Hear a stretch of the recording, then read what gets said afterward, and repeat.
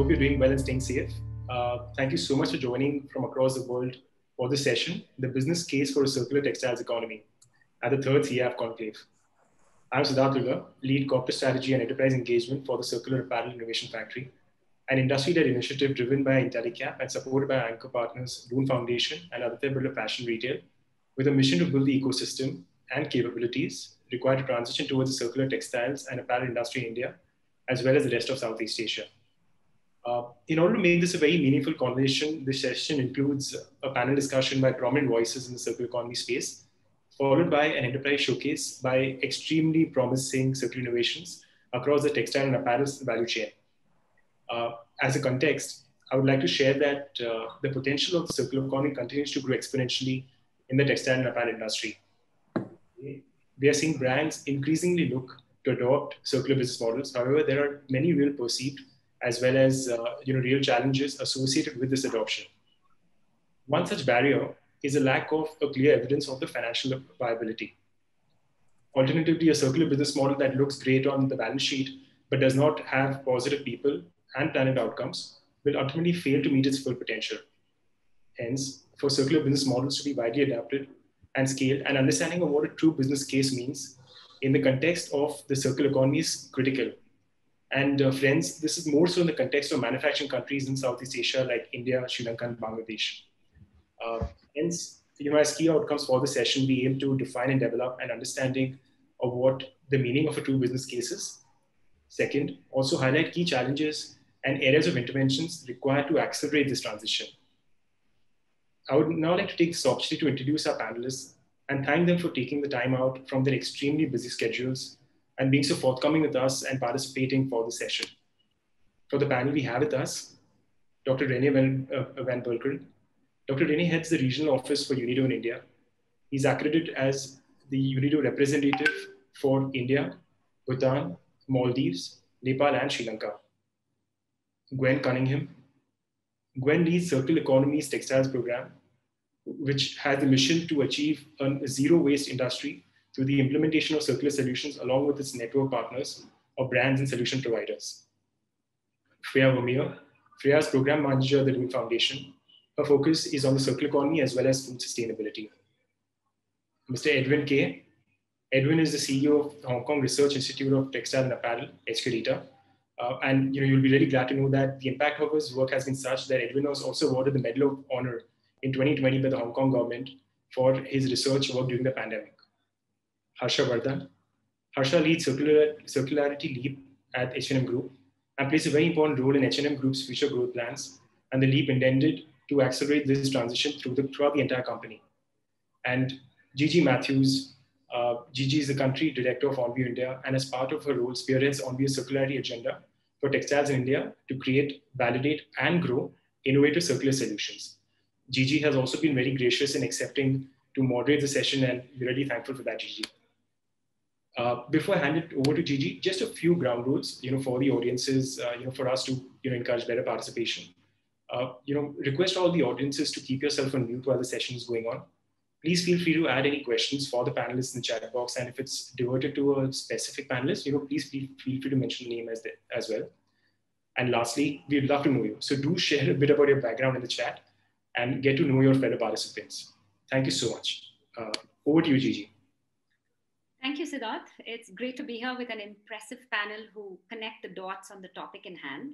And I love that the audience is growing. It's fantastic to have all of you here. Embracing circularity in the textile industry is not really an option anymore, but it's an urgent imperative. So there's already pressure. So the pressure is on to consume less energy, use fewer resources, and produce less waste. But it's also important to scale and to be profitable if we want to make this work. So we have seen that conversation has started moving from CSR corridors to finance decision makers. So what we're going to do now is I'm going to engage our panel who will bring us together and bring to us in all its powerful form, the crux of the session, that sustainability is good business.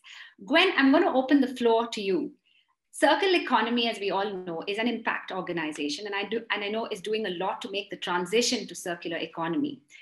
While you share the key objectives for circular economy towards this transition, we would really also like to hear some examples of circular business models that have emerged from your textile program, and especially the ones that presented a strong commercialization opportunity.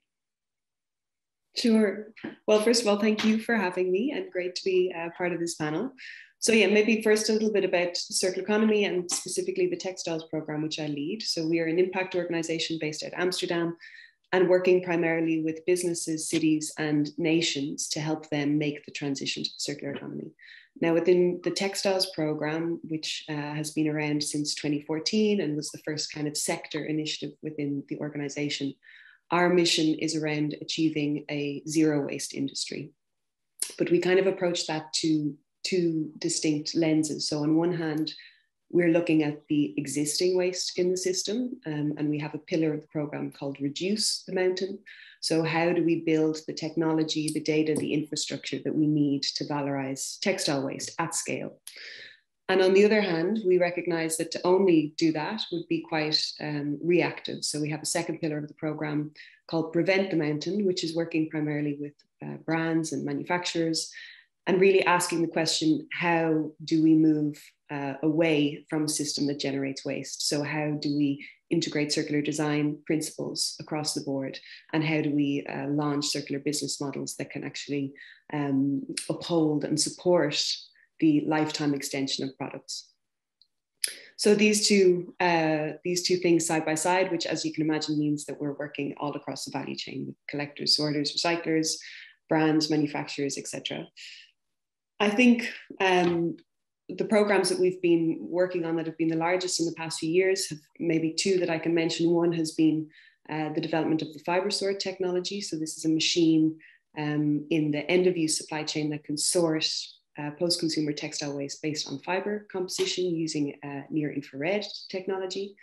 And that's kind of one of these pre-processing technologies that will hopefully open the floodgates for large-scale textile-to-textile recycling. On the other hand, from a kind of more of a brand perspective, one of the big projects, and I think from a commercialization perspective, one of the areas which I think is a very hot topic at the moment is around circular business models, so specifically rental and resale. We know that those markets are growing exponentially at the moment. They're booming. Resale in particular is, I think, got an annual growth rate of 36% compared to traditional retail, which is about 3% at the moment.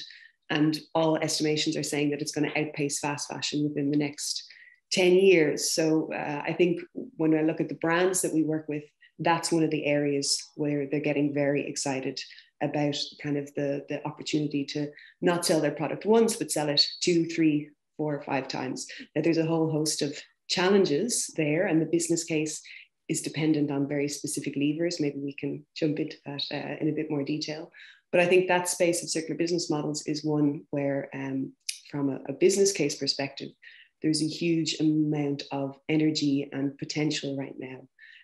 But of course, it always has to be seen in balance, right? The promise of those business models is that you're going to increase the utilization of the garment and that you're going to ultimately start to displace the need for new production and new consumption.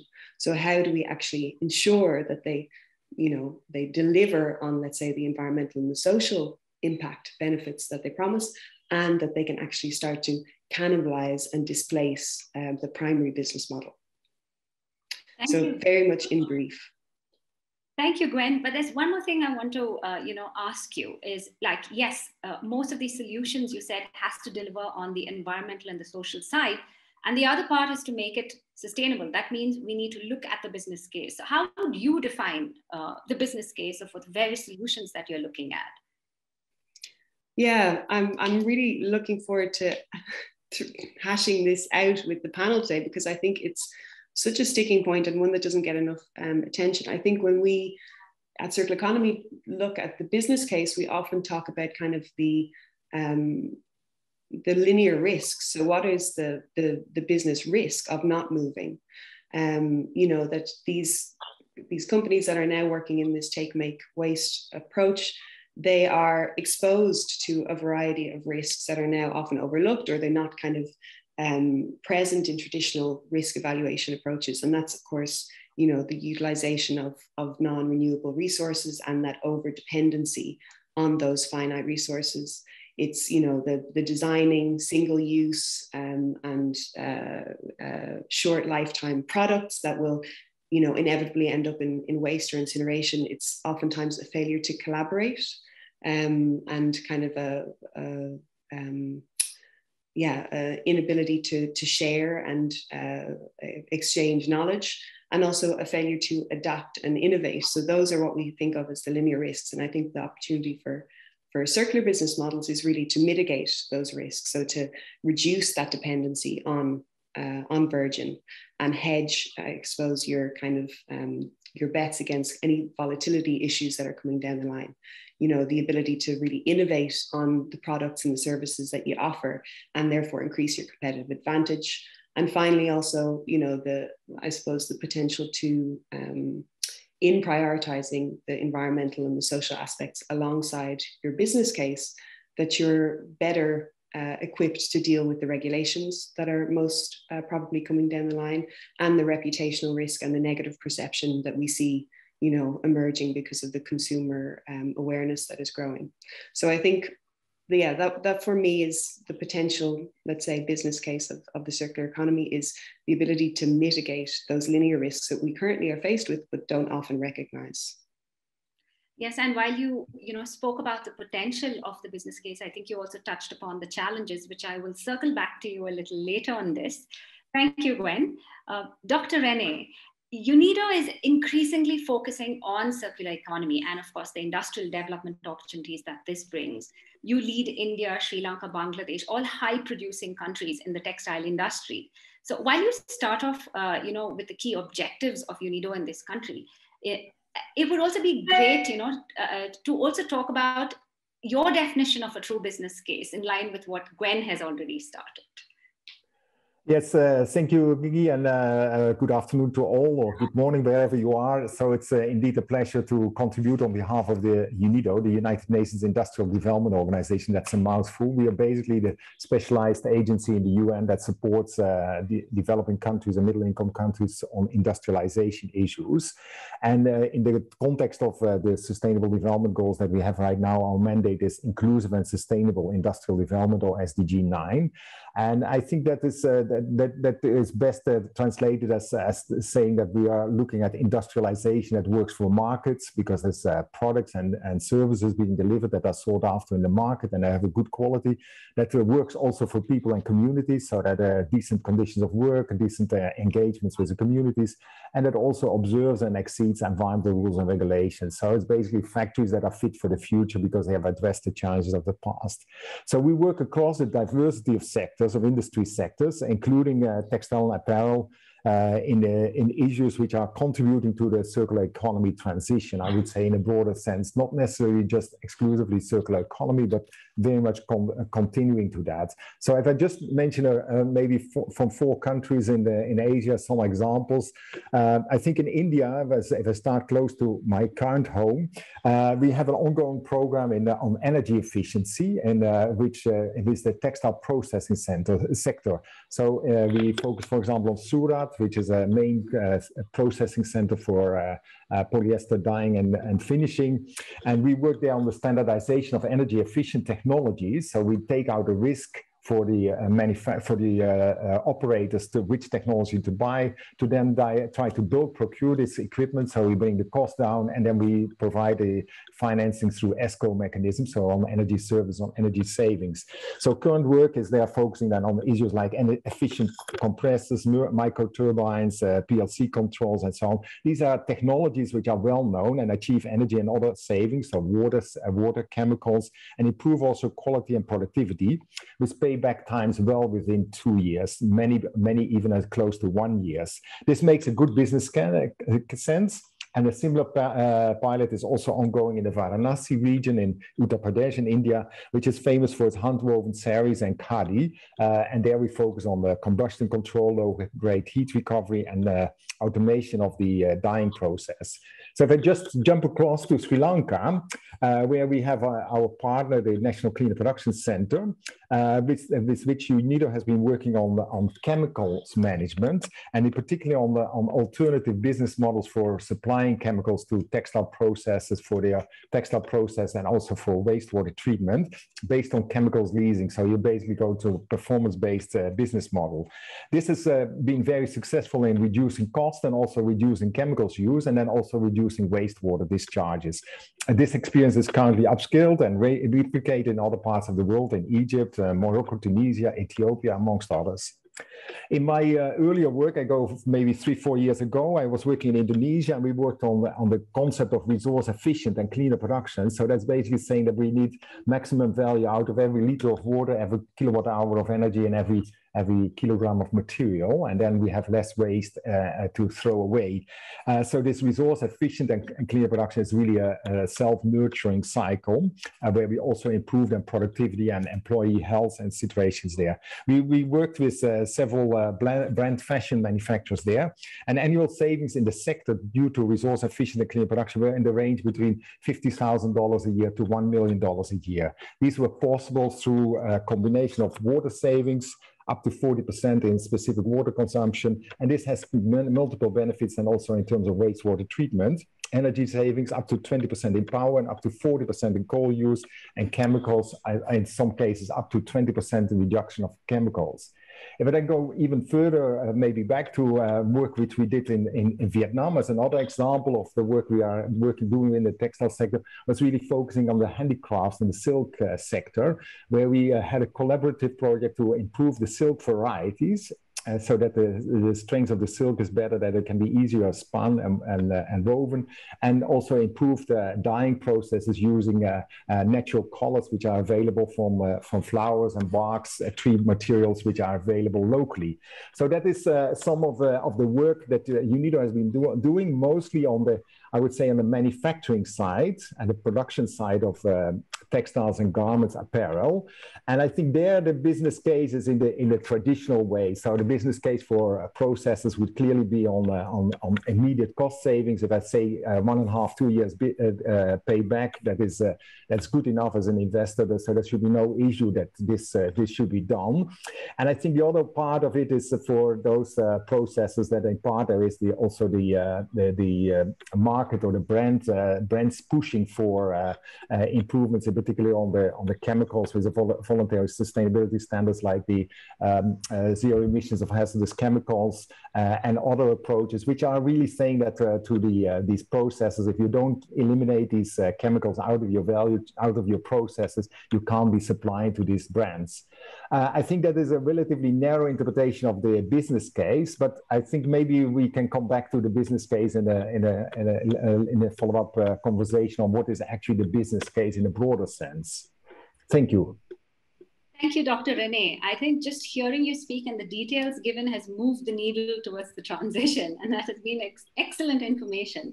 While we look at the different initiatives and projects that UNIDO is part of, I'm just curious to know, because Siddharth was mentioning that one of the main reasons when we look at the business case in the circular textile economy is the lack of it. There's lack of evidence, but you have presented across definite evidence to show that there is transition to it, and also the scale of this. What do you think, in your opinion, taking off from that there's lack of evidence, and is there really a business case that we can build upon in the transition towards circular economy? I'd love to hear your view on this. Yes, thank you very much. And I think it's very difficult to say what's the business case for circular economy, because the circular economy is also very different solutions which are there. So there are clearly solutions in the circular economy space, which have a good and a narrow focused business case, which you can explain to your chief finance officer, because it's just dollars in, less dollars, or more dollars in, less dollars out kind of approach. And that is on this processing side. I think there are other aspects, and there are other aspects on the circular economy which are perhaps more difficult to explain, and those require a more larger and wider an understanding of what is a business case. So maybe I can elaborate if you wish, or we can leave that a little bit later after each of the panelists has been introduced. Yes, I think that's a good idea, but I'm going to come right back to you on that. Yes, with pleasure. Thank you. But it should not get a monologue. Of course, I want Freya to come on board right now. Freya, the Dune Foundation is not a stranger, especially to Sankalp and of course for NVU and CAIF. And you have been working very closely with, early innovation and being catalytic when it comes to bringing these innovations and technologies in the forefront. So while you introduce, or talk about the key, highlights or the focus of the Dune Foundation, what would be, great if you also tell us about, the focus on supporting these innovative initiatives and entrepreneurs from Dune, in the sense that I know that you do the early stage program and entrepreneurs that you support. What next and the gap that you see? You're on mute, I think. Sorry, already started to talk. Thank you, Gigi. So yes, the Dune Foundation has been set up 30 years ago by the Dutch charity lotteries in the Netherlands. And we envisage actually a society that is more greener, creative, and social. And we do that by actually supporting more entrepreneurial initiatives. So it can be directly funding initiatives in the Netherlands, partly also in East Africa and in India. Within my portfolio, so I'm a program manager for circular entrepreneurship. And that was actually also a focus we brought in, I think, 3 years ago, because we already know actually that circular economy is a quite well-known concept, but there's quite a lack of really cases in practice and also innovation that really shows that you can make the change and that you can do it as an entrepreneur as well. So we started 3 years ago with supporting more initiatives, particularly on circular entrepreneurship. And that is why we also partnered with CAIF to support particularly the ecosystem. So it's either initiatives that are entrepreneur startups or it are more ecosystem builders like CAIF. What we see in general, so we are really a philanthropic fund and also an impact investment fund that wants to contribute to entrepreneurs, but really with the innovation. So it should be about innovation, it should be about a scalable model, and it should be also that we as a funder can have a catalytic role. And to maybe elaborate on your particular question, what we see, I think, is that there's still quite a big financing gap of the role where as supporting the early phase, like it's beyond, of course, initiatives that only have done research, but they are already there, they're in the markets, and then we can just give them an extra push. But then it should be also to other funders to kind of take a little bit more risk than they are maybe used to, especially banks. And then also, of course, the impact investors that often also come in at a later stage.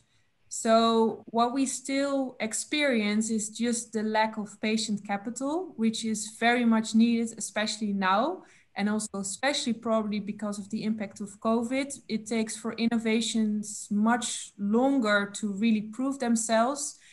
And I think also if you talk about, scaling up, especially on the initiatives that work in the textile and apparel sector with bigger brands and manufacturing companies, it really takes a long time. I mean, it asks a lot from both sides, from startups, but also from the bigger companies to make a cooperation between them successful. So you need either also really investments from both sides in time, in patience, but then also from the funder perspective. And yeah, we definitely still see a role as Dune in this particular sector, but also for other stakeholders. And we really hope, and we already experienced so far, that CAIF has a very important role to play in. Thank you, Freya, for that. I think even within NVU and the projects that have been working with you, patient capital is the need of the hour, because, while Dune Foundation has been very catalytic in bringing these, innovative solutions and technologies forward, which will make that transition to a circular world, we end up then being, as a venture, too large for Dune Foundation to still give the early stage support but too small for impact investments, which means that they're not willing to take that risk, to help towards that scale. I think that was a very important point you have brought about. Freya, one thing I want to bring about and ask you is about mud jeans. I know that, is an excellent example to give our audience about how Dune Foundation supported that transition. Yeah, yes, that's a very good one. So mud jeans, we funded them from the start. So they are very successful at the moment with recycling of jeans. So they are achieving high quality jeans, but also on a 99% basis of recycling, which is not always the case for a lot of other brands that also say they use recycled materials. But also in this particular case, it took them quite a long time, of course, like all others, because you have to compete with the bigger brands. So that it's really a long and a hard road to take, but which is very nice to mention now. Maybe the audience already has seen it, but they just recently launched a partnership with IKEA.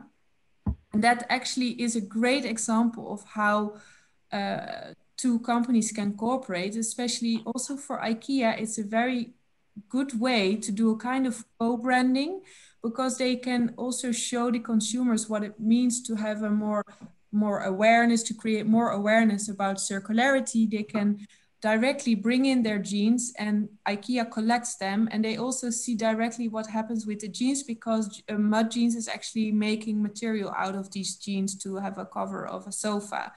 So it's also, I think, a very interesting way of cooperation, because it shows that mud is not only actually delivering a very good product, but they also specialize themselves in really developing a recycled material that can be used in different ways for different partners in the sector. So I think that is very hopeful and also hopefully very inspiring for others to cooperate. And there are, of course, many examples in our portfolio, and we just hope that there will be a bigger push, and there will be also more commitment of different stakeholders to make these kind of cooperations work. Yes, thanks, Freya. I think that brings about a very important aspect to also, moving towards the transition, is about the partnership and the collaborations that need to be on the ground. Thank you, Freya. I'm going to move to Harsha. Harsha, you are the man of the hour when it comes to the brand, because you're the only one right here who's representing a brand. So I think the most important thing is, one, of course, the key objectives for H&M in this transition, and defining that true business case from the H&M, perspective. That would be something that, and in fact, I saw some questions on chat about that. And also you can move into, examples of initiatives taken by H&M to support and scale circular innovation. Okay, thank you, Gigi. We have been working with sustainability for a long time, but circularity is, even though it is not a new concept, but the way it has been understood is changing constantly. And for us as H&M, the turning point in the last couple of years is when our new CEO took over, Helena Helmersson. Some of you know, she used to be head of sustainability. And for somebody who was heading sustainability to become head of CEO, CEO is a big thing. And at least I don't know any company of this size who has done that. And the first thing she spoke about is meaningful growth. When we want to grow, I mean, we of course have to grow, but it has to be meaningful. And we all recognize internally that circularity is one of that tool which will take us towards meaningful growth. So there is a lot of focus on circularity, not just because it is our responsibility, but it is also because it makes good business sense. We have been now a 75-year-old company, and if you want to survive for another 70 years, we cannot survive the way we have been doing business. I mean, it has to be something different. And circularity gives us that opportunity to change and transform ourselves, and hopefully together with other partners, the whole industry. And looking at business case discussion, this is very interesting because we all have gut feeling is that circularity is good, but we are still struggling to put numbers, still struggling to go to CFO and ask for funds specifically for circularity, because we haven't come up with business case in the way we normally do for other business areas. And that is, I think, one of our biggest challenge. But so far, what we understood, there are three parts of our business. One is raw materials, and the second is how garments or fashion is produced. And the third one is how you interact with our customers, selling and the overall interaction. And in all three areas, circularity has a huge role to play.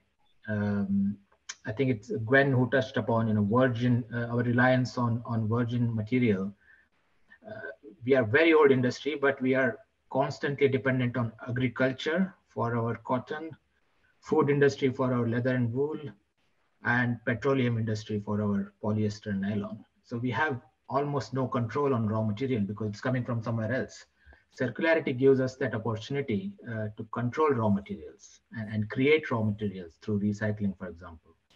How it is manufactured, Dr. Rene mentioned quite a lot of initiatives that UNIDO is doing, which is not only to reduce impact and use less energy, but also look at new way of producing fabrics, new way of dyeing or printing, which we have not done for many years. And how you interact with customers is circular business models. All our business all along has been about selling, and we wait for customers to come back. But there is a scope of constantly interacting with our customers through products, what we call a life cycle journey of a product. And that is something we need to do a lot more. So on all three areas, there are huge opportunities and there are business cases around circularity. I can give you some examples if you would like me to continue. Go ahead. Please go ahead with the example, Harsha. So let's look at virgin material part. We have our CoLab, which is our investment wing, and we have been investing in different kind of startups. And majority of those investments are into recycled materials. 5 of them we have been investing for last 10 years now. And we are hoping that all 5 of them will come to scale in next 4 to 5 years. And if that happens, the way we look at materials will completely change, because we are talking about taking waste or end-of-life products and converting it back into products, virgin kind of products. It's a long way to go. We have still a lot of technical challenges, but I think 4 to 5 years, you will see big change there. We have invested in 2 companies, Alchemy and Colorifix, who are specifically about dyeing process when it comes to manufacturing, because that is where the biggest climate impact is. And we hope that these 2 startups, when they grow up, they will revolutionize how we will dye fabrics in the future. And then there is a lot of things happening in circular business model. One example is Selfie. We invested in that company a few years ago. Now we have launched it in 17 different markets in Europe, which is about reselling, customer to customer or customer to business. And then we are looking into how to scale it up. And there are a lot more opportunities in circular business model. We're just touching the surface right now. Thank you, Harsha. I'm going to circle back to you about one more question, which is about, in this whole transition as a brand, and when you work closely with manufacturers, how do you get them to also, have the same passion or the same focus and vision as a brand? And also do, direct customers have a say in this, so that I'm going to circle back and how it influences that. I'm coming to you, Edwin. HK Rita fosters technology and advancement, innovation, and breakthroughs, of course, in order to improve global competitiveness.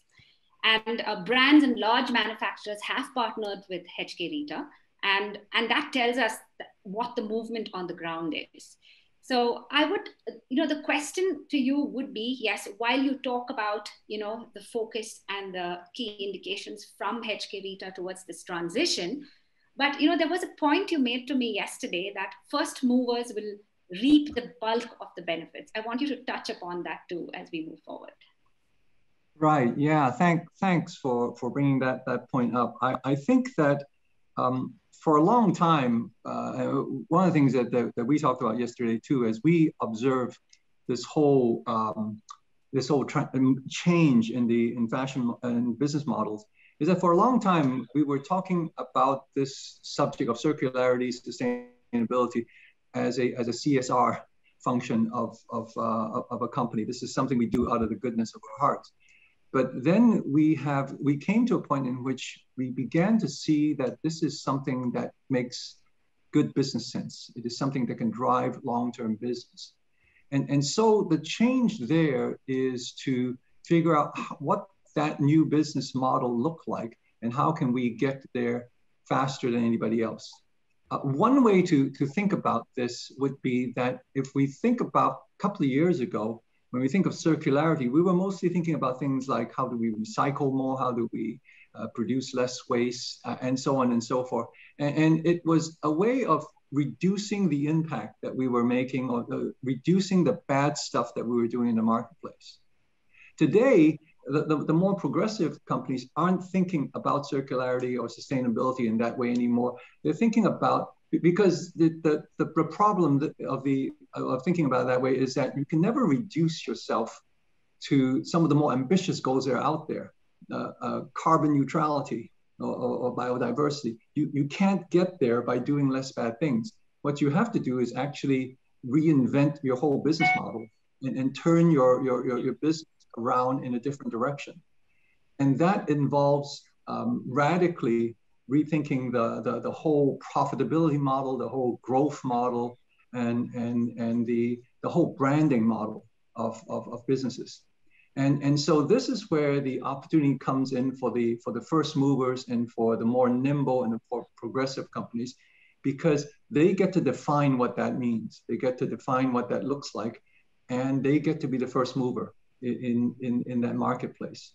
And in that new marketplace, there are going to be clear winners and losers, and not much in between. And so the advantage of moving quickly is that you want to make sure that you're part of that solution and you're driving that growth and that change. Thank you, Edwin. So HK Rita works with a lot of brands and manufacturers to make this happen, right? So yes. In your view, so is there already, we know there's a lot of movement on the ground in this, right? And we're moving towards that transition. While we do that, one, is that speed good enough? But two, are these models that we work towards, is it scalable? Is it something that can, achieve what we're trying to achieve when it comes to the climate crisis and get everyone in the world of circular economy? Yeah. So to be clear, HK Rita is an applied research center. We don't publish, and we don't work on very theoretical models. What we try to do is to get things in the marketplace as quickly as possible and to produce as much useful services as possible. So what we try to do is, exactly to your point, is not to satisfy our own intellectual curiosity, but we measure our productivity and the work we do by how much we roll out in the marketplace, how can we impact the marketplace, and how quickly can we do that. And so today there is a foot race to how do we scale these things, how do we industrial scale these things, how do we create these, all the auxiliary things that has to happen to support the scientific research. So what the business model looks like, what the logistics model looks like, how do you communicate and talk about this effectively? So the types of technologies we develop, we think about all of those questions in parallel to when we do the scientific work around some of the solutions we come up with. Thank you, Edwin. I think this opens the ground for some questions from the audience in relation to what Edwin has laid the ground for. Also to know that, yes, there is research being done. There are things out there that is clear indication of where we're heading. And one question is, which I'm going to open up to the panel, and maybe Gwen, you can start with the answer first. What are the top 3 factors that affect the business case for circular enterprise at early stage? Example, potential scale, policy, environment, etc. Yes, I saw that one come through, and I felt like, but I'm curious how the rest of the panel see that unless you kind of start to pin it down to a particular aspect of circularity, the answers will be slightly different. You know, I like the way, Harsha, that you mentioned this space of raw materials production, and then let's say the business model or the interaction with the customer, because I think the factors will differ according to kind of what strategy you're trying to scale. And some of the ones that come to mind, I think that that participant already started to mention around kind of the policy environment, etc. One thing I would say is, you know, not to underestimate in all of this is the role of the user or the customer and their engagement from the beginning, in also how you conceptualize or build whatever it is that you're trying to build, you know, involving them from an early stage and really in the problem identification and then in the development of the solution.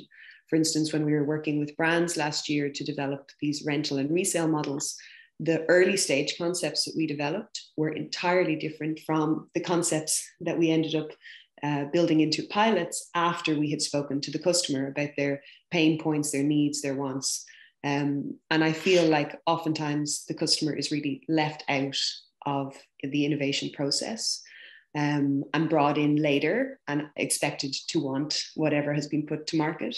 But can you involve your customer at an early stage? Because ultimately in a circular system, they are critical to success. I mean, for many of the circular strategies that we're trying to build and scale, they're the actual supplier to the system. You know, when you talk about recycling, well, actually, where are we going to get that feedstock? There you need the customer to bring the product back. Resale is the same, rental is the same. So how, I think, can you engage the customer from an early stage and also prove their interest, their buy-in?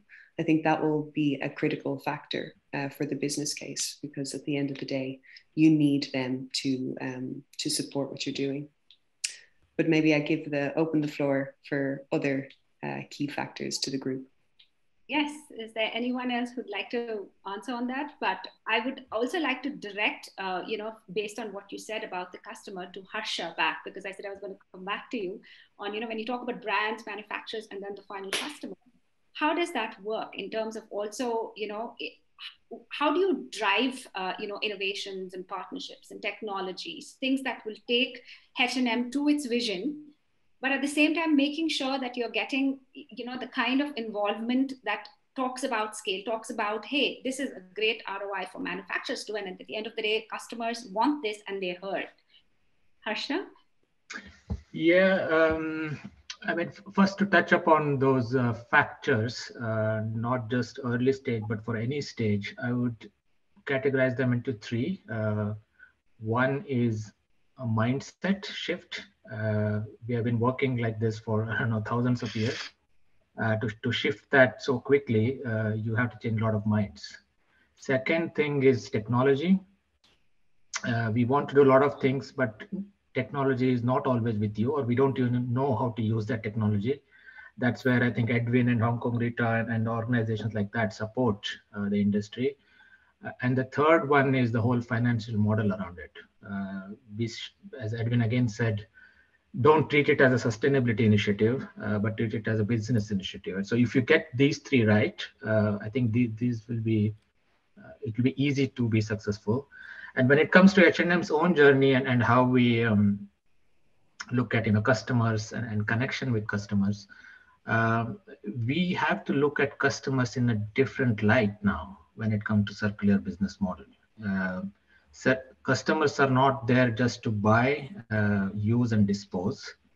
If you get the circular business model right, customers become part of your supply chain or value chain. You know, they bring back products that you can recycle. So they become almost like your suppliers at some stage. And they become part of the journey that that product takes. For that, I mean, you have to have a different kind of communication. It's not enough to say how good our brand is and promote sustainability just to bring more customers, but also to communicate how they can become part of this journey. I'm not saying we are there yet. I mean, it's a lot of work that has to be done, but we have to look at customers in a totally different light, not just treat them as somebody who pays for the product, but also treat them as somebody who contributes to the success of this model. And that is, I think, a lot of effort is being put in within H&M Group to understand and to communicate in that way. But it is an industry level problem that we have to sort out, and everyone has to start doing it. Thank you, Harsha, for that. And yes, I think you brought up a very important point about customers become part of the value chain, and it's important to consider them and look at them. Also taking in line with what Gwen said. Dr. Rene, I want to talk to you about the policy environment. And one side, yes, we have the government, and then we have different partnerships and collaborations, and different important pieces along the supply chain. But then we have the policy environment. So, how does that work for UNIDO when it comes to the transition, especially when it's got to do with policy environment? I'd be happy to answer that, but I was really keen to also come in on this notion of the business case. So if you allow me to elaborate a little bit on that. So because I think there's no one size fits all, and the answers are rapidly evolving. And I think that it is important that we bring some granularity around this. And to me, and we discussed this also in the preparatory call, this comes around a number of questions. And then I think the first question is still, what is the circular economy? Because it definitely means different things to different people. And many people are still in the perception that circular economy is a recycling economy. And I think one would probably go further and say, well, as long as we have recycling, which often means downcycling, we don't have circularity. So I think that this is important. You need to emphasize then that this is also a manufacturing economy. So there needs to be things made and transferred and put back, and maybe we have some elements of innovation in there, which is about the products, the technologies, but also the business models and consumption and lifestyle choices. We have something which applies in different life cycle stages, like Harsha was already referencing to the raw materials, manufacturing, and other stages. But we have the circular strategies basically. So one is to cycle back, which is the resource circularity. The other one is the efficiency one, so that we basically have less stuff to recycle back in the end. And I think what is often sometimes we've overlooked is the opportunity that is there with renewables. So the resource switch to things which we can basically cycle back into nature. So once and maybe there's no one size fits all. So it would be perhaps fine that different organizations are working on the different parts of the circular economy transition in different value chains or different market segments. That's fine. Then the second question is a bit one on what is to be cycled. So we can talk in a narrow way of just what is the textile fiber, the garment, or also the chemicals, water, and energy used in production or in use and maintenance of the garments. And I think if not all attention focuses on the textile fiber, and indeed we are not doing great there. If you look at the MacArthur Foundation report, it says about 2 to 3% is recycled back into textile fiber, isn't it? It might be 3.5%, but it's bugger nothing, if I put it bluntly. And maybe it gets better if you look at some of the downcycling, but still that is still a very low number. But it's not only the fabric. Think about the accessories, the buttons, the zippers, the stickers, etc. Just the global zipper market is approximately 7 million kilometers of zipper a year. That's once around the globe every 2 days, or 9 times a year back and forth to the moon. So there's this huge amounts of what we can do. And then look at the water. So 20% of industrial wastewater is from the textile sector. So we need to get a more inclusive consideration of circularity that is not just about my jeans, which I get back and are being reused or recycled, but the whole circularity transition. Then the third element is, I guess, is the business case for WOO, and this reflects maybe, am I the farmer, the raw material producer? Am I the recycler? Am I the garment maker, the brand, the customer? And the challenge, I guess, is still that everybody's looking for a private benefit, whereas ultimately we're talking about the situation of creating shared benefit or shared values, and some changes will happen there. So that this is, and everybody can then focus on different parts. So what I was saying in my earlier intervention on the efficiency side is really something for the processes. And then, of course, it's the question, the big question is what is the business case after all? So to the CFO's chief financial officer, it would just be dollars and cents. But then often, but what does it mean? And you could really illustrate this question on what the proverbial question, what's the price of water? And then for many people, they would say, well, if you can just pump it up, it's bugger nothing, the cost, because it will just be the pumping cost. But if you have to pay for the treatment of the wastewater, it becomes another story. And what if there's no water available and you have to stop production? So it's all a question of perspective which we have there. And it's so the question is really, and I think Harsha referred to that, H&M exists 75 years and wants to be in business for another 75 years. So we can't just focus on today's profit and need to move forward. Clearly, I think the writing is on the wall. There's an urgency to act and not by 2050. By 2050, we need to have carbon neutrality, but we need to see a transformation starting to show impact in the 2020s. So that's in the next, say, 5-7 years. And all sectors are being lined up to get carbon neutral and do deep decarbonization. So in mobility, it's addressed, in housing, it's addressed, in farming and other sectors. It will just be waiting when will garments, apparel, fashion come in there. And we might just, what I also hear as an industry for is we might just want to learn from the COVID pandemic. I mean, if I would have talked here 2 years ago, nobody would have believed that H&M stores would be largely closed for 2 months or even more in such a short notice. So we have all been caught by surprise, but we should not have been, because there was enough warnings up front. Like now we see the same with climate change. There's enough warnings are around. We need to take responsibility. I guess that is the point. We take responsibility for today's profit, but also for the sustainability of sustaining the markets, the societies in which we operate. So I think that comes then also to the last point of this taking responsibility. I guess this is a challenge still, and would be from a policy perspective important to do. It's a huge industry, $1.5 trillion. That is, if it was a country, it would be the 14th largest country in the world, or the same size of Australia. And the GHG emissions of the sector are about 10% of global greenhouse gas emissions, so more from fashion than from the aviation and maritime industry together. So these facts are just not known. People are just on the perception that, okay, it's only a cotton t-shirt, or it's only my jeans which are there. And this message needs to get across to everyone, whether it's a processor, cotton grower, or whether it's a consumer.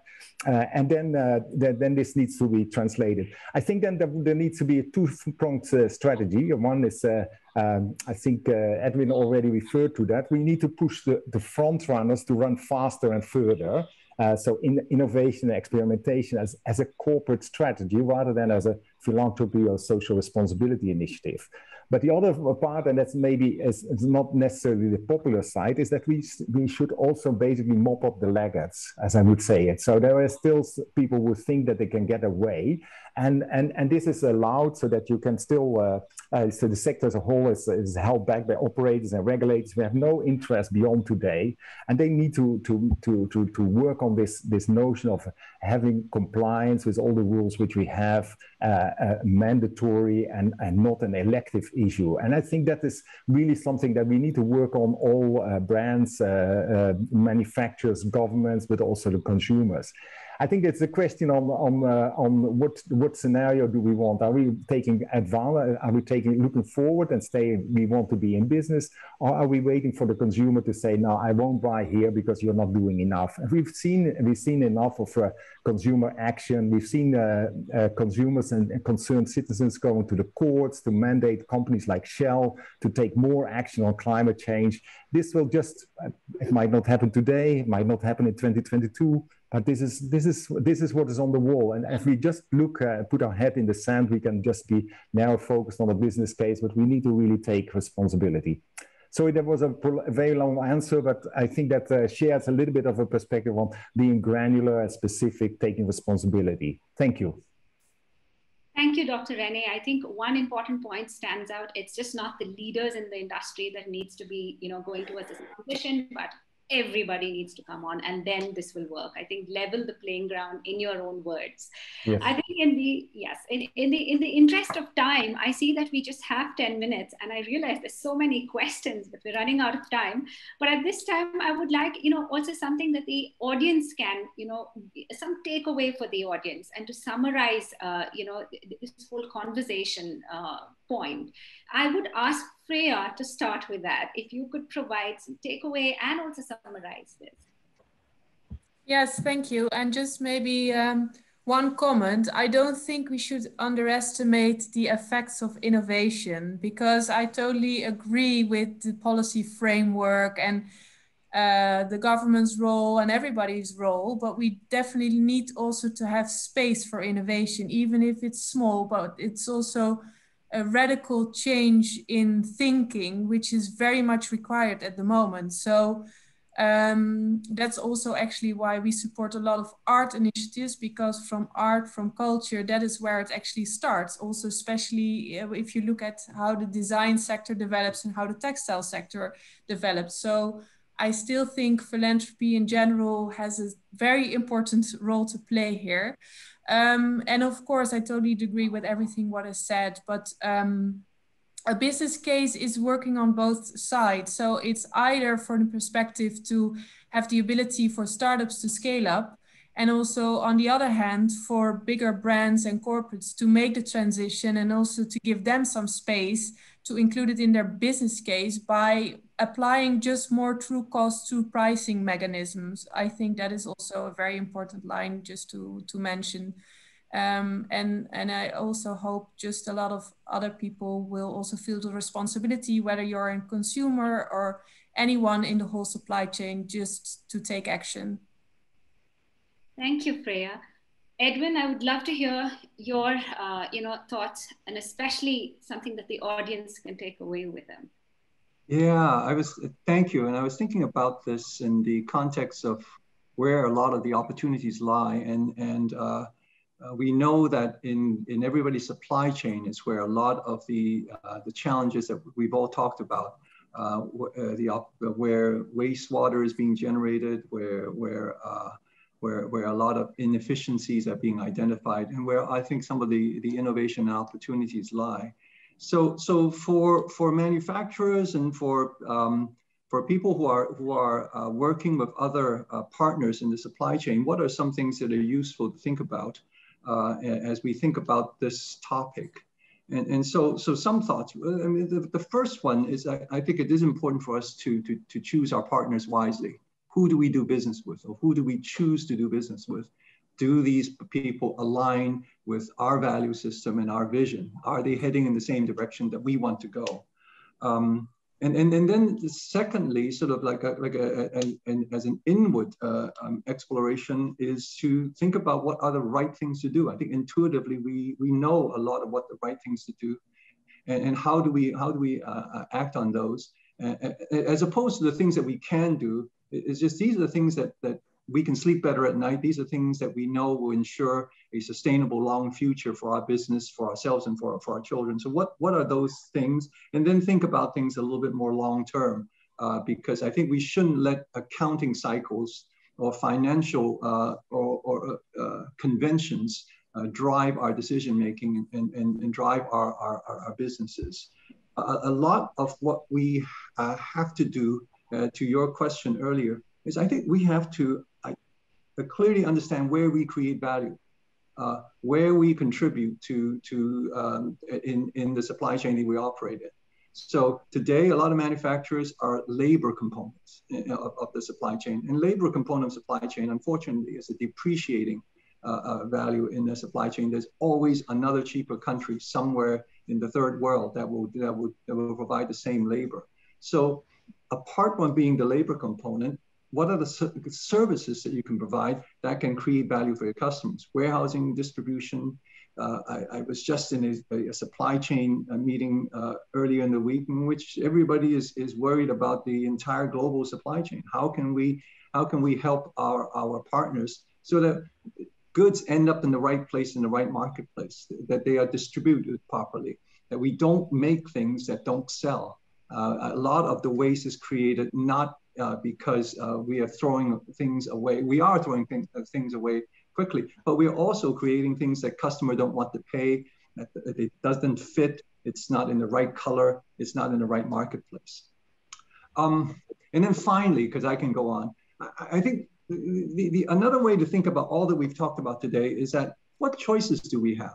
And the choices are this: we can be victims, we can be bystanders, or we can be active participants in bringing solutions and new ideas to this to the marketplace that we operate in. It's much better that we are actively in there trying new things all the time, because I think at the end of the day, that's how we're going to get through this very complex challenge. Thank you, Edwin. I lost you for a second there, but I guess you're done. I'm sorry if I missed a point, but there's one thing that stood strong in what you said is about choosing your partner. Right. I think it is still a very human business that we're in, and really do have to make sure that we look at who is it that we choose to engage with. Oh, I'm sorry. I guess my internet is unstable. I missed a few points of what you said, but can you hear me? I'm sorry. Can you hear me? Yeah, I can hear you fine. Oh, great. Thank you. I'm sorry about this. But one thing which really stands out from what you said is also about choosing your partners, and also to be arrogant about how about it. Choose the right partners that align with you. I really like that statement, and I said I needed to say it today too. Thank you, Edwin, for that. And sorry about that little connection problem. I want to go back. I'm sorry, I seem to be losing connectivity, but very quickly, Harsha, I want to come to you. About one quick question, where one of the key pain points from manufacturers is, while brands want to adopt circular solutions, very few are willing to invest in the same. It may not be the case for H&M, but what do you think, what would it take for brands to invest in circular solutions? I know the writing is on the wall, but the real scenario is very few are willing to invest in the same. I think the question itself, maybe we are getting confused here with circularity with CSR.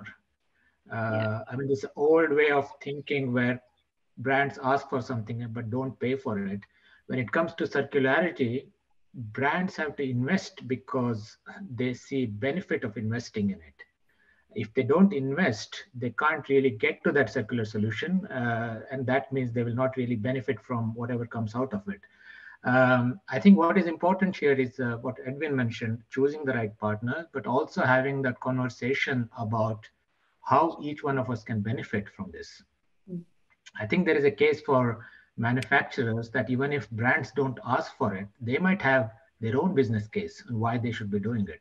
And they should be investing their own money. And that's where it's very important to differentiate circularity with other CSR related initiatives, because this is very powerful tool which can be profitable as well. It's not just about taking responsibility and being good for the world. If there's one takeaway for audience, I think everybody should learn a bit more about circularity. Get into it, ask more questions, try to understand what is circularity for you.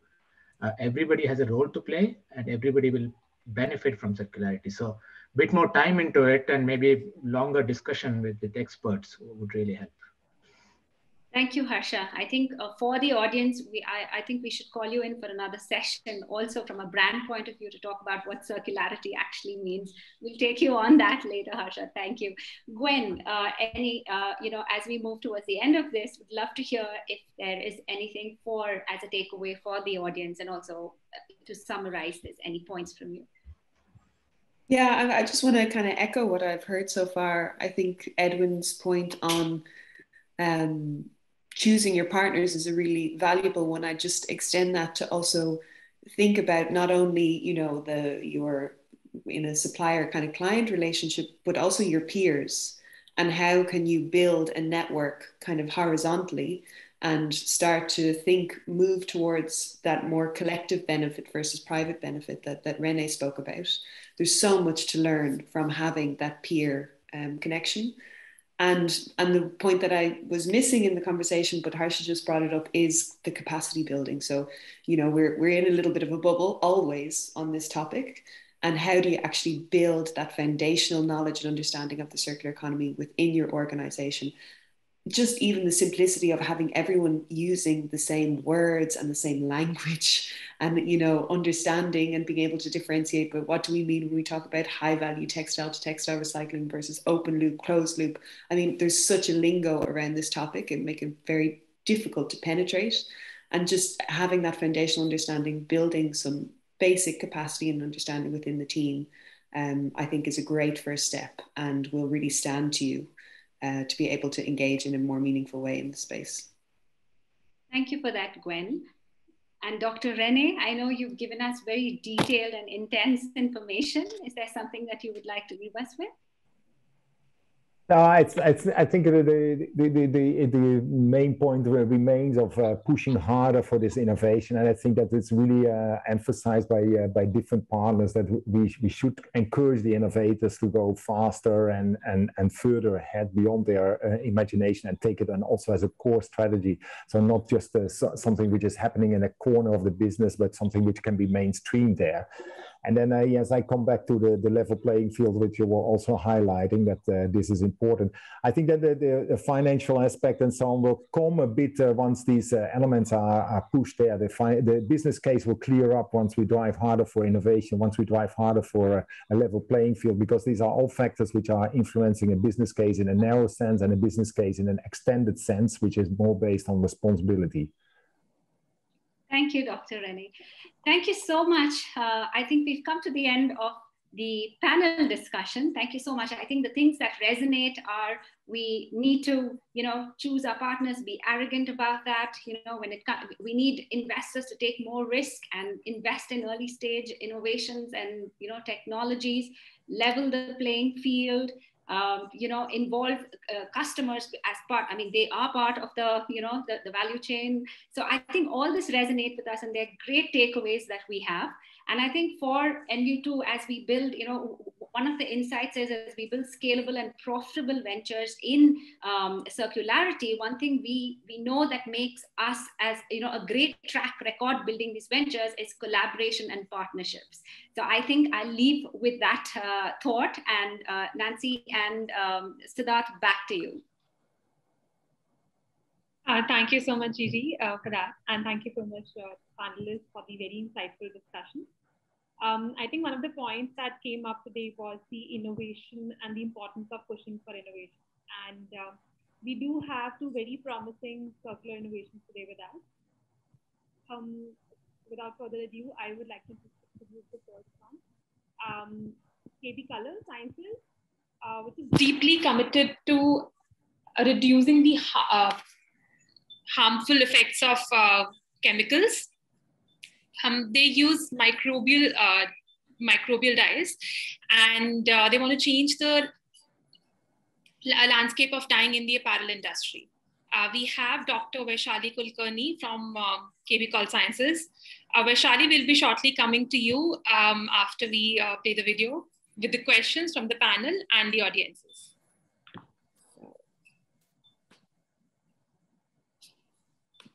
KB Color Sciences Private Limited.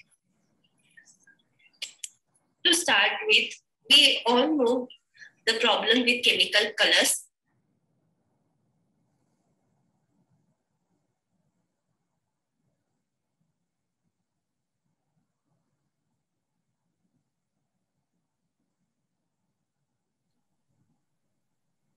Nancy, we're not able to hear.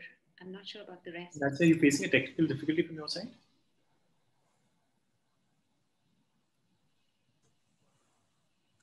Nancy, we cannot hear you. We cannot hear the video. Sorry, you can't hear the video? Sorry, I didn't get that. Yeah, we can't. Yes. Let me try and play it again. Sorry.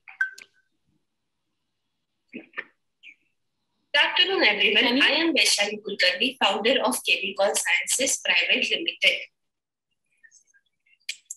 To start with, we all know the problem with chemical colors continuous use of chemical colors has not only affected humans, but they have also known to cause pollution.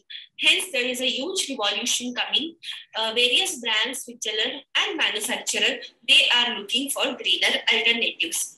So what solution can chemicals offer? Chemicals are producing natural colors through small living organisms, especially microbes. We are exploring a rich Indian biodiversity. We explore various soil, air, water samples, and we extract colors through that biomass. And this is how the final product looks like. The final product is water soluble, free of microbes, and it is a non-GMO product. We have just not produced these colors, but we have also shown its application in textile field. And this is how the dyed fabric looks when dyed with chemicals color. Our fabric has been showcased in Material Connection Library, New York. In one slide, if I have to summarize chemicals impact, this would be the slide. Here you can see the original dye solution, and this is after dyed solution. This is completely colorless, which means the dye uptake has been more than 95%. This is the dyed fabric. This dye uptake is hardly even possible with chemical colors or vegetable colors. And we are not using any volatile chemicals in production, and the temperature for production is hardly 37 to 40 degrees Celsius. With this impact, chemicals has gained traction in fashion technology, and today we are doing piloting with various luxuries brands in Europe, India, and Japan. Talking about chemicals recognition in technological space, chemicals was incorporated in 2018, and today we have our own lab of 2,000 square feet in Pune. In the end, I would like to take this opportunity to welcome any brand or manufacturing partner who would like to pilot with chemicals. We have a phase-wise approach in which phase 1 would be initial testing of colors and performance of colors.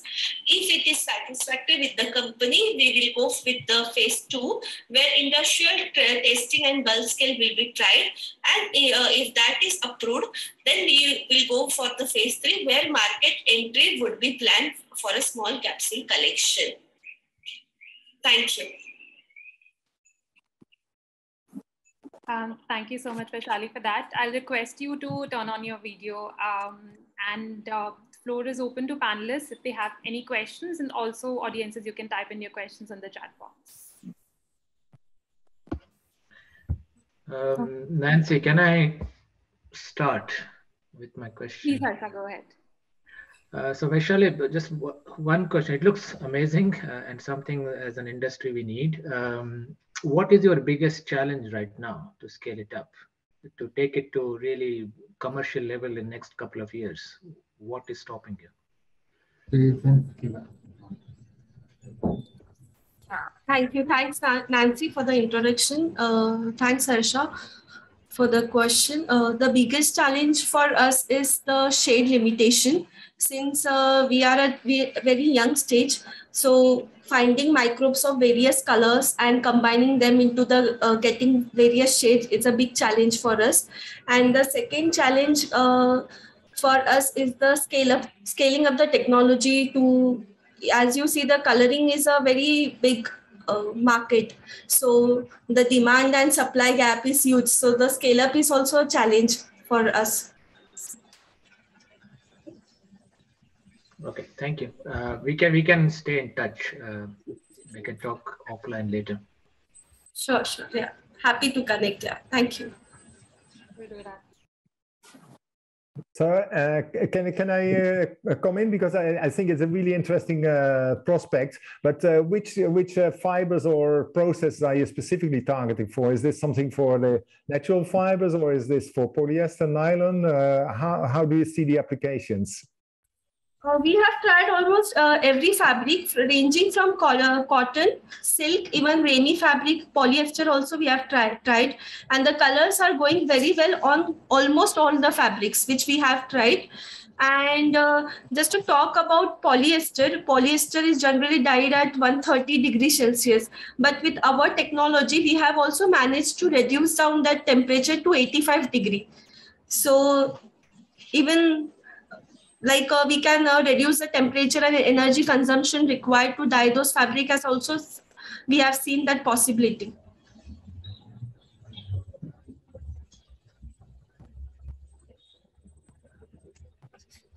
Gigi, Gwen, any questions from your side? Quick question, Vaishali. I missed that part. I mean, my internet was a little unstable. I just want to know, you said you've already piloted this, right? And I just want to know who have you piloted with, in the sense that has there been a brand interaction, just to know, to understand. One is, Harsha said the challenges of scale, yes, but what would it actually take? So what are the results right now? What is it that, where are you right now is what I want to know. So right now we are doing phase-wise pilot, as I mentioned in the slide, various phases. First, giving the colors. First, in the company will identify whether the colors are matching their performance or not, and then there would be a bulk trial in phase 2. Phase 3 will be like at industrial scale, launching a capsule collection. So we have almost cleared phase 1, and we are about to start phase 2 with various luxurious brand, their luxurious brand in Europe. So due to confidentiality agreement, we are not supposed to take their names. Yes, but right now we are at pilot phase 2, you can say, with them. Right. So we are supplying them colors in bulk, and they are trying it. Yeah. Thank you for that. Yeah. We'll be in touch. Sure. Yeah. Happy to connect that. Do we have any other questions from our panelists? Edwin, do you have any questions? Edwin, Gwen, do you have any questions from you? Could you give me a little bit of an idea of the, have you done a cost benefit analysis and how competitive this is? Yes, we have studied cost analysis. We are actually a bit higher compared to chemical colors. We cannot match with chemical colors. But what we are targeting is, now we are trying to use waste agricultural media for our production, which will lower down the cost. And today we are quite comparable to floral and vegetable colors, which are already in the market. But coming to chemical colors, still we have to do a lot of research to match with chemical colors. Yes, but here I am not including the after treatment cost, which is incurred by chemical colors. When they release that dyed water into the water streams, they have to do many unit operations. So that additional cost is, I am not taking into the account. Our colors are totally biodegradable, so they will have to do minimal, you can say, minimal treatment to release that water into the water streams. And even as you can see the picture from our slide, the dye exhaustion is pretty good. It's more than 95%. The end product is almost colorless solution what we get with our colors. Thank you. Thank you so much, Vaishali. And thank you. Thank you. The question. Moving on to another innovation we have for today, Promethen Energy, which is building some cutting edge technology in waste heat recovery systems. And by this, we end up saving fuel and hence reducing our carbon footprint. We have the founding member from Promethen Energy today with us, Mr. KP Ashwin. Ashwin, I'll request you to take the questions from panelists and audience post this video.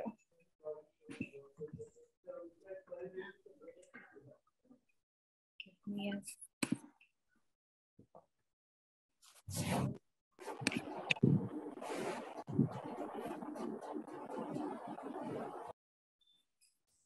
One second.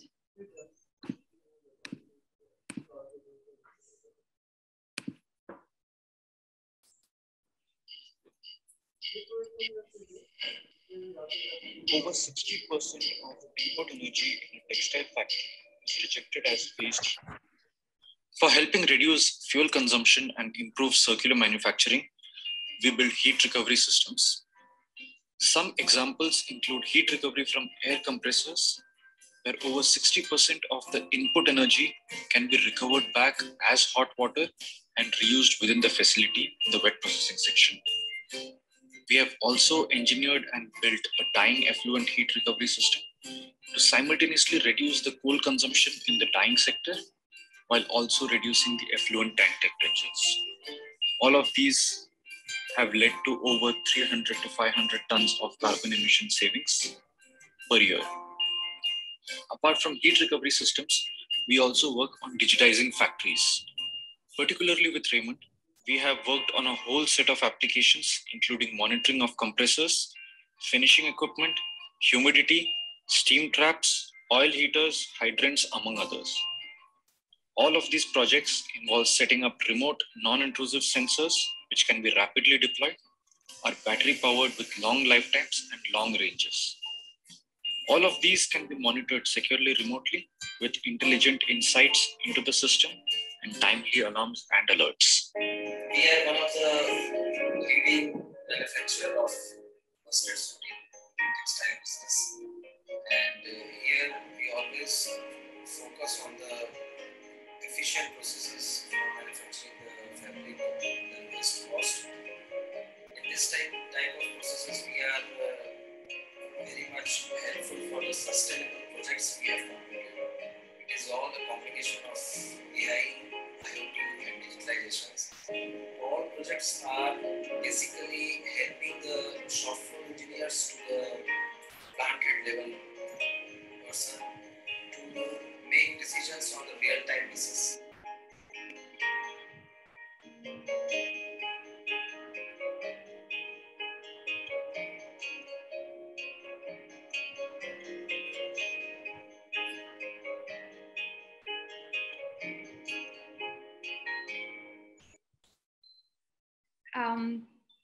Ashwin, can I request you to please turn on your video? And if we have any questions from the panelists and the audience, feel free to type in and unmute yourself.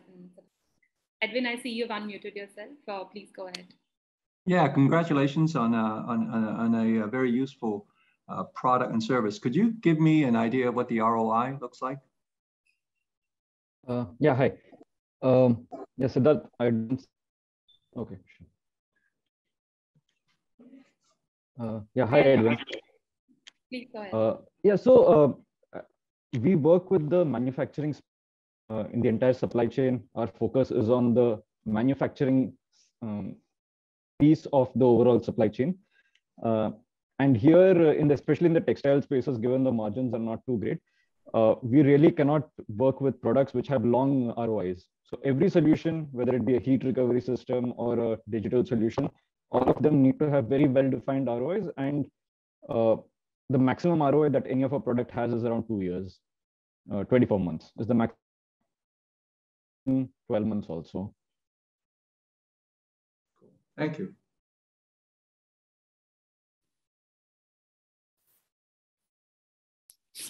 Maybe I can jump in. Ashwin, thanks for your presentation.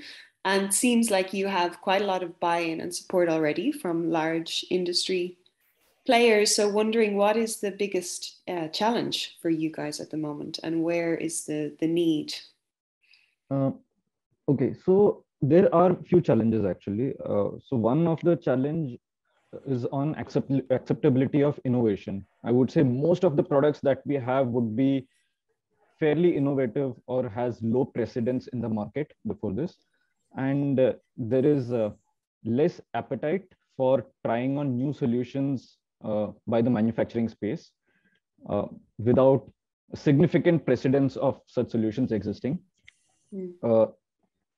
Some programs like UNIDO, Renewable Vehicles team, they do provide projects, they do provide grant funding for deploying such projects, like the heat recovery solution from dyeing effluent that I showcased, that was supported by the UNIDO, by one of the UNIDO projects, which has amazing paybacks. I would say less than 1 year ROI, but yet no industry was willing to pilot it. And it was only through this proof of concept funding that this could really take off.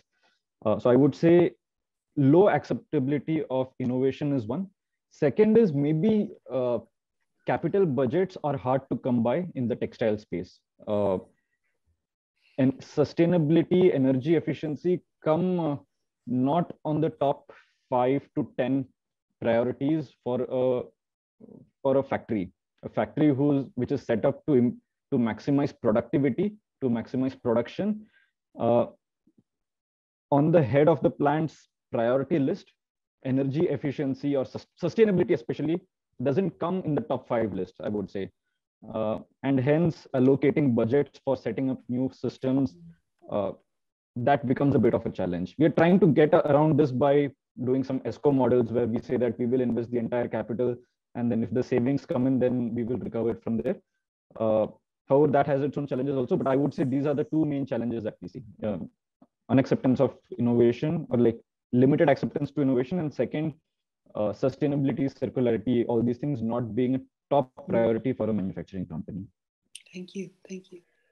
Yeah, can I come in, Ashwin? It's nice to see you, and it's good to see that over the years you have come much further. And I maybe wanted to because we've spoken about this in the past, but I think you have a product which is not necessarily new IP or so, but it is more like applying common sense. There's no new thermodynamics involved in it. The thermodynamics are the same, but you're smarter in dealing with this thermodynamics. So how do you see that, and how do you then also see your opportunities to grow as a business? And is there a business case for you in that sense, or can others easily catch up with the same knowledge? What is your perspective on that? Remy, I would say the market is too large. So in fact, even if 15 new people are doing the same thing, there will still be a large market. And if you so the people we are working with are the best in the industry. They are not like people, non-engineers who have just put together machines and are producing. These are people who are, as in the factories we work with, they are very high up on the engineering scale. And yet, when we visit there, we see that there is so much opportunity for efficiency improvement, not only on energy, but also on circularity of water. There is possibility of reducing waste of textile in the manufacturing space. There is a lot of opportunity. This is in the best factories, I would say.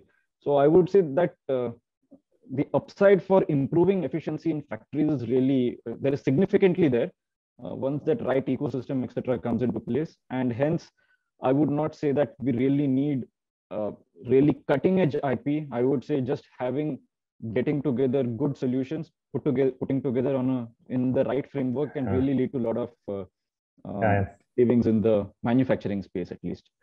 Yeah, that's true. And in that sense, it's also co-creation of solutions then, isn't it? Specifically for specific manufacturing setups. So thank you, and good luck with expanding your business. That would be good for the planet Earth. Thanks, Remy. Thanks, Remy. Thank you so much for that. I do realize that we are, just going slightly running closer to, ending time, but would love to invite, a couple of comments from, any of you all in terms of from the panel. Your advice really to entrepreneurs in the circular economy space, and not just, KB Colors and Promethean who've been gracious enough to, showcase the solutions here. But, any advice even to the entrepreneurs out there in terms of what would it take for them to, really ensure that their solutions are adopted and can be scaled from the industry? Thanks, Siddharth. I'd like to take a go at that. And actually also looking at, Vaishali and Ashwin, when it comes to being circular entrepreneurs. And it is difficult, and it's a tough world. And in the morning, in the morning session that CAIF had, and Anki from NView had said that being a circular entrepreneur in circular economy, a new economy, is really tough. And try that in a developing economy. That's even tough. You have a lot more. I think something that I would leave you all with is partnerships, collaborations. I mean, that is what will work. And my question to Ashwin and Vaishali would be that, with the challenges that you have mentioned about, you also have to, see who you can collaborate and partner with, because I understand, being in this space, it's not always that you can do it alone. The road is tough, but then you have different, you have CAIF. I mean, you heard about all what the panelists say. And I think these are, organizations and people you can collaborate with. So reach out. So I think that would be key that I would leave you with. Harsha, anything from a brand perspective that you'd like to share with them? I mean, I would say that, in the past, startups were constantly looking for partnerships with brands and others, but now I think they are in a good space. I mean, these are the kind of innovations where industry needs. So I'm sure there'll be more demand for them, and there will be brands and other investors chasing them. We have been chasing a lot of startups just to invest because we see big business case. So it's a good time to be having innovations connected to circularity. And I'll definitely reach out to Ashwin and Vaishali and others who are in this call. Please reach out to me, and there are definitely possibilities to collaborate. Thank you for that, Asha. Gwen, your thoughts, coming from an entire ecosystem perspective again, any thoughts from your side? Well, maybe just to pick up on a comment made by one of the innovators around the value that came from the UNIDO engagement, and that there's also huge opportunity in non-commercial collaborations or partnerships, and looking towards potential public funding or philanthropic funding in early stages can give you the boost to get a proof of concept out and so on. So I would just say that there is a lot of alternative funding models that you should also be looking into. It's not only for instance, brand engagement that will get you there. Great. I would love to get your thoughts, and in fact, we are working with Promethean as well as KV Colors as far as project is, but we'd love to get your thoughts and advice for them. Thank you. Yes, very interesting. And of course, for us, it seems already quite a well-developed phase that they're in. So it would be a little bit different than what we see in general of the innovators that we support. So I agree with what was already said. I think the challenge, of course, is then how to scale up and who do you need, and also are you able to have the time to invest in it, and also to get the support that mainly the pre-financing of those kind of pilots will come probably from the startup side and not very often from the brands. So it all comes back again to where do you get this patient capital from, and are there others, maybe other stakeholders that are willing to support this kind of space for experiments, because that is what's needed before you can really, be attracted also by other formal investors or other impact investors.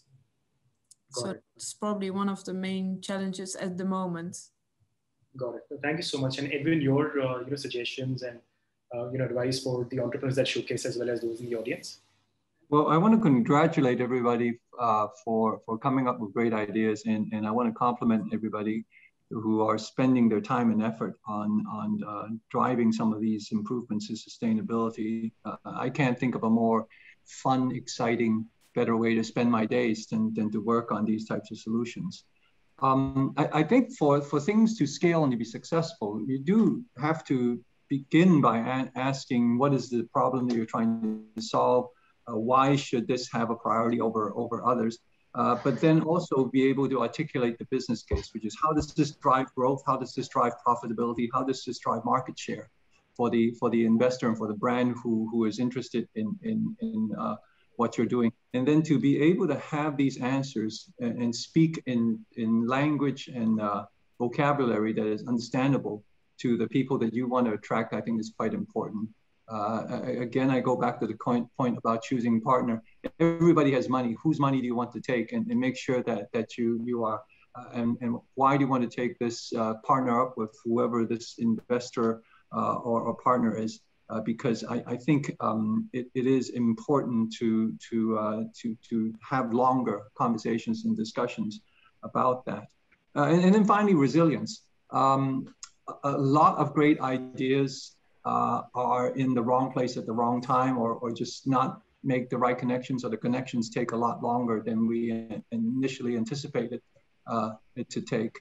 A lot of times in our research experience, it's not the best scientific idea that makes it.